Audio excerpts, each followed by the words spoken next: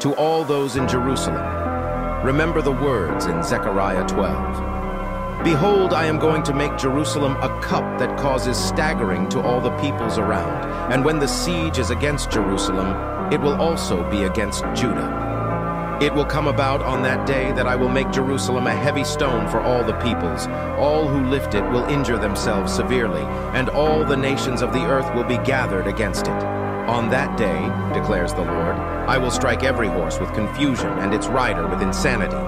But I will watch over the house of Judah while I strike every horse of the peoples with blindness. Then the clans of Judah will say in their hearts, the inhabitants of Jerusalem are a strong support for us through the Lord of armies, their God. The days ahead will be difficult, but the city of Zion will not fall. God is with you. He is not with your enemy.